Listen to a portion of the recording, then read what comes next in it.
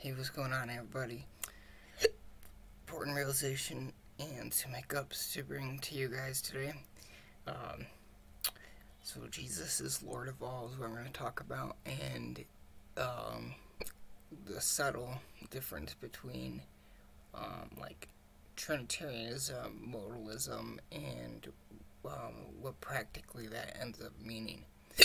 So, until like a couple days ago, I just for the past year, I have known about God does all, and He gives all life, breath, and all to all, and other such verses which become very plain once you're actually reading especially if you're reading the concordant version. But once you hear these things and that, check it for yourself.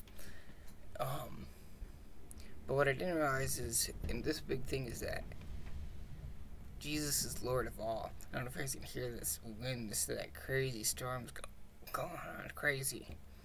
And, but yeah, what it means that Jesus is Lord of all.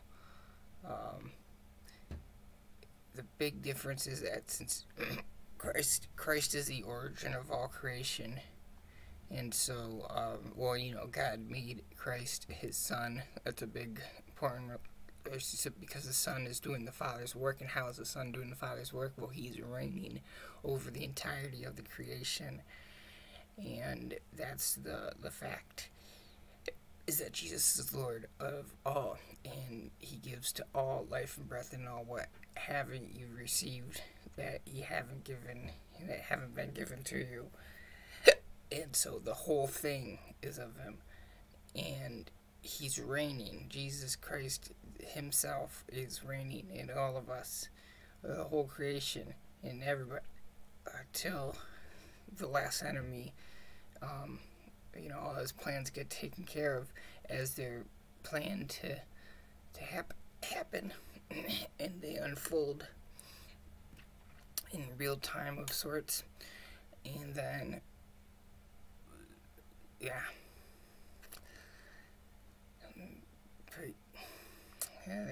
It's hard to say much more than that, I guess, but Jesus is Lord of all. That's where they say, Paul is saying, if you confess that Jesus is Lord of all, that's it.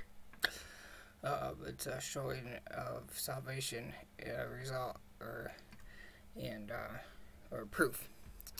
And I get it now, because it's so the big difference is, since Jesus is doing this all, for one, the relationship that we have to who's doing this all is different, because we understand that it's Jesus and not just God. Because when you say God is doing it all, you can still, or at least I think for me, it's like you'd still break it up between, I guess, like God and Satan in a sense, and then also like I can, still like making a division over things, as, and the big thing is, I am. So, where did that come from, right? I am. And, yes, that's my new realization I just haven't given, and am living. And, I hope that helps you guys a little bit, too. Yeah, Jesus Christ is Lord of all humanity, and that's the way it is. And believe it or not, is what it is. And it's like, oh well, cause that's the question. Is like when you're like questioning like what part of it is from Jesus or from Christ, it's not, or what part's from the God and it's not. But it's like the whole thing, like including you thinking that as a whole thing.